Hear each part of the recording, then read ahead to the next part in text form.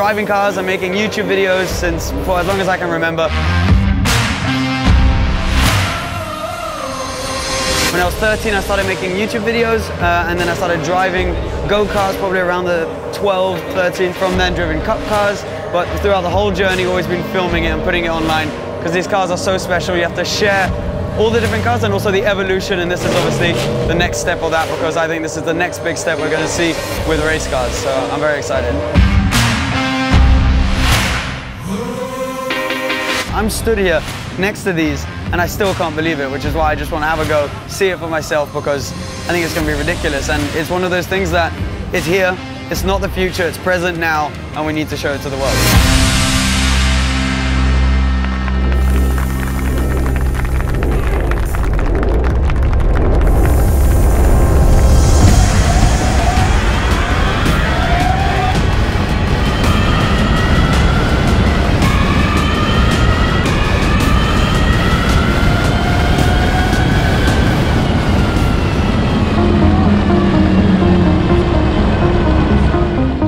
Experience. I mean, I spent 3.5 hours in the car, so I feel like I know it really well now. But it got really hot, and I was sort of thinking, what's this going to be like, you know? And then once I got going, all of a sudden, ooh, how was it? Hello, it was fantastic. Yeah, it was incredible. Yeah. Thank you so much. You enjoyed it. It was great, and with the crowds around the F1 cars, yeah, it was just one of those experiences I'll never forget. And the car is just incredible. Yeah. I felt like I was going for it, but never even getting close to what the car could do. Right. Yeah. I could feel the potential. Feel the potential for sure. Brilliant. So it was awesome. Good job. Thanks, mate. Thank you so much. So the cool thing is that was a practice run, not just for me, I feel, for the car as well, to get to know the track a little bit better. And then next one, hopefully, fingers crossed, everything goes well, it's going to be doing it by itself. And I'm sure it'll do a much better job than with me at the wheel. I felt like I gave it my all, but just from being around it for now 3.5 hours, right, we've bonded, I know that it can do a better job. So we'll see what happens. I think we're going to surprise everyone, surprise the crowds, and they're probably as excited as I am to see what it'll do without a driver.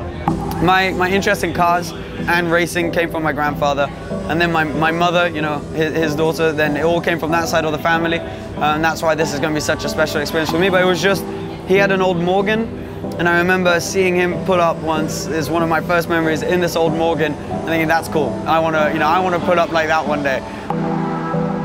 Being able to drive up the hill will be really cool, and then hopefully being able to see it drive itself up the hill later on will be sort of the cherry on the cake. Roborace is on the grid. We're seeing DevBot 2.0 with a human driver in. Is Seb Delanney in the car. He's a YouTuber, very popular. He will be getting out at the house. He'll be giving DevBot a little tap on the head, and DevBot will be then finishing the run all the way up to the top of the hill. Who tells DevBot when to go then? Does the pat on the head do it?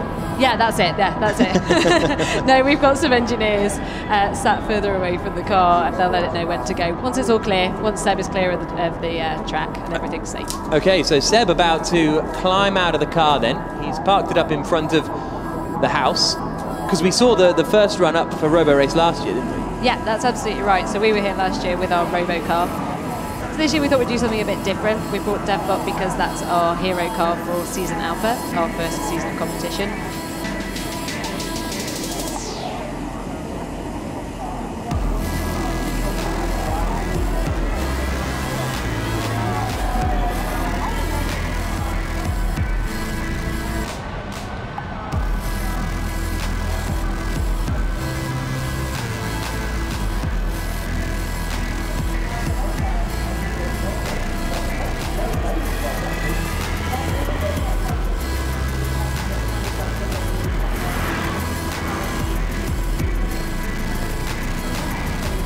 Lost my car, it's gone. I have no idea where it's gone. Look at it, there it is. There it is. Oh, look at that.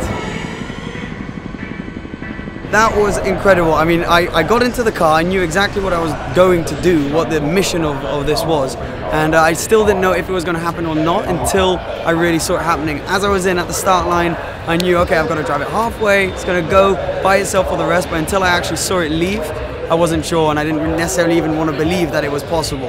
And then I got out, there was like a weird silence of everyone, including myself, thinking, okay, what's going on here?